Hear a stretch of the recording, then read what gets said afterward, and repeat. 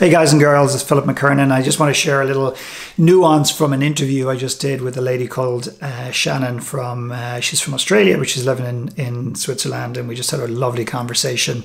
At least I think we did, and her podcast is going to be out in a couple of weeks. But what was interesting is we chatted about clarity and a lack of clarity, and something I shared with her, which I share a lot in recent times, and something I'm believing more and more and more is so much more prevalent in society, is this idea that in actual fact, a lot of us stutter and struggle with, a kind of a something in front of us. We have a lack of clarity, a lack of momentum, a lack of action taking, and so on. And this thing in front of us, this thing that we think we want to do or we say we want to do, but it's actually a smokescreen for something bigger and something wider and something larger, something more grand, whether it's in a physical context or more grand as in it's deeper and more meaningful to us.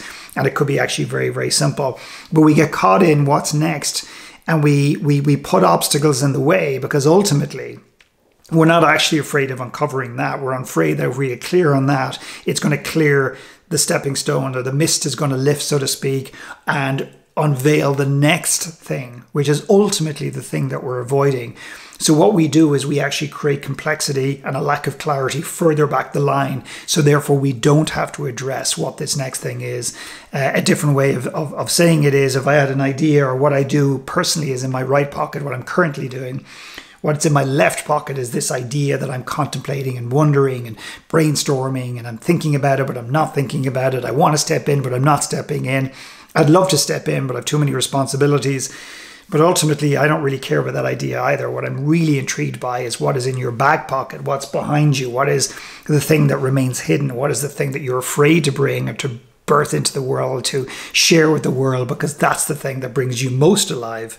And that's the thing, ironically, will bring the world most alive. But the reason that we don't get to it is that the thought process about failing doing that just feels too big. It feels too enormous for us to even contemplate, because a lot of us want to self-protect. We want to make sure that we're safe. And so what I encourage you to do is to contemplate what that idea is, not to get too attached, not to marry the idea that's next, and not to commit to that thing. Experiment and lean into that thing and be open to what comes next.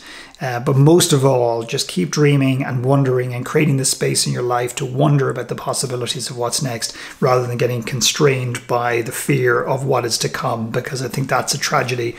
And it means that the world is missing out, and you're depriving the world of yourself and of your gifts.